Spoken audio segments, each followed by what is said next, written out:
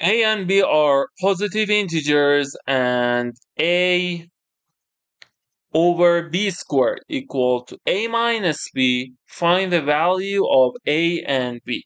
Okay, when we want to solve this problem, let's rewrite the main equation. A over 2 divided by B squared, A squared divided by B squared equal to A minus B. I write it like fraction.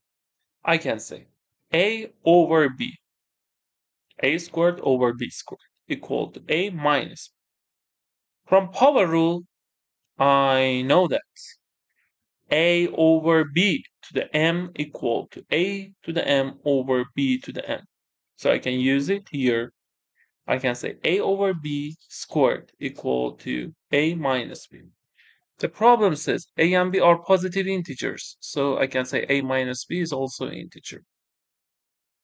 Because A minus B is integer, right hand side, so left hand side is also integer. So we conclude A over B squared is integer. We know that A and B are also positive integers. So the only case is that when A over B squared is integer, A over B has to be integer. Why? Because A and B are integers, so it is a rational number, A over B. And the only case is A over B should be integer. So A over B should be Q, that Q is integer. And we can write A has to be equal to BQ. Now, I can rewrite the main equation and replace A with BQ. If I want to write exactly this equation, let me call this star, and then combine that A equal to BQ. So instead of A, I replace A with BQ over B squared equal to A is BQ minus B. I've replaced A, BQ in this equation star. Now, I cancel B and B. B is positive integer. I cancel it. So left hand side is Q squared. Right hand side is BQ minus B. I can factor B from right hand side. It will be Q minus 1. Now, we have an important rule. It says Q and Q minus 1 don't have any common factor. We know Q is at least 1 here. Positive integer, because A is positive integer from assumption, and B also positive integer. So Q is positive integer. We know here Q is not 1, because if Q be 1, left hand side is 1, right hand side will be B times 0, 0 contradiction. So Q is at least 2. And we know if Q has at least 2, Q and Q minus 1 don't have any common factor. Any common factor greater than 1. Okay? So we conclude their maximum common factor is 1, highest common factor, or GCD, greatest common divisor. So Q minus 1, and when Q minus 1, because they are consecutive numbers, and at the end of the video I will prove it for you if you want. So we say Q minus 1 and Q don't have any common factor, it is Q squared.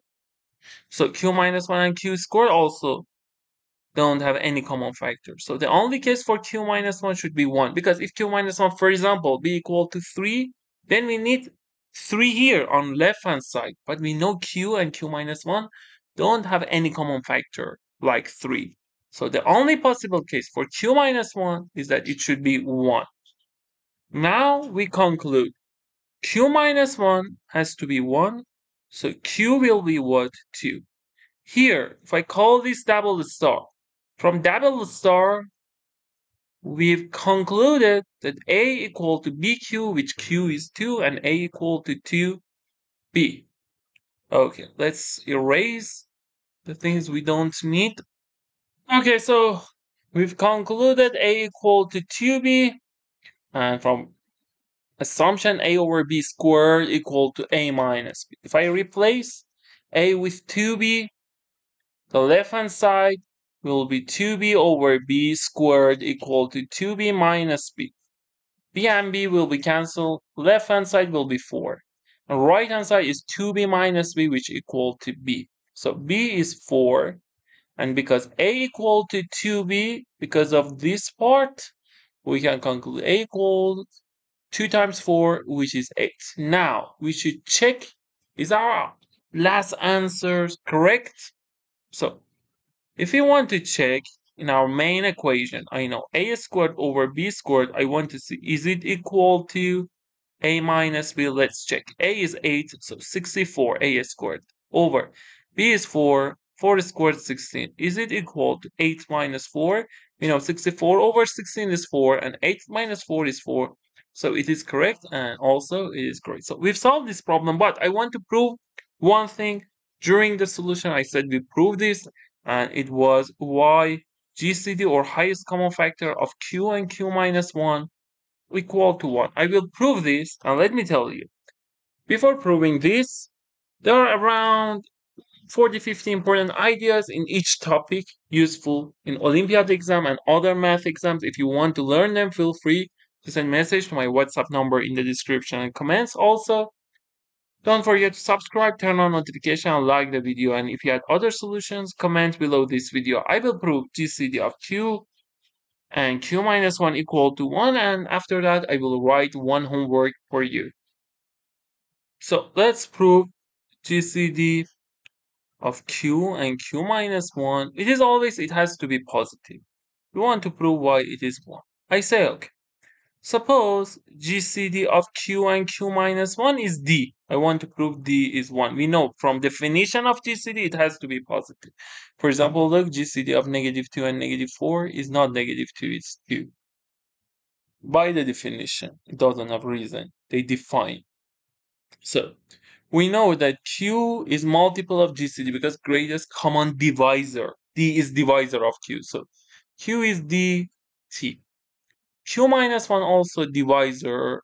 D is divisor of q minus 1 by the definition. So it will be d times, for example, w. If we subtract q minus 1 is 1, it is equal to dt minus dw, which is equal to dt minus w. And we know d is positive. So d times something, both of them are integer. Two integer numbers, their product is 1. So because d is positive, the only case for d is d has to be 1. And we proved that their GCD is 1. Also, you can prove it with divisibility. It's solution number 1. The students that know divisibility, you can say d divides q minus 1, d divides the difference, d divides 1, and d has to be 1. The students that know this symbol, this sign, divides divisibility, they can use this, and because d is positive, you can say d is 1. Okay, thanks for watching this video. Have a good day. Bye.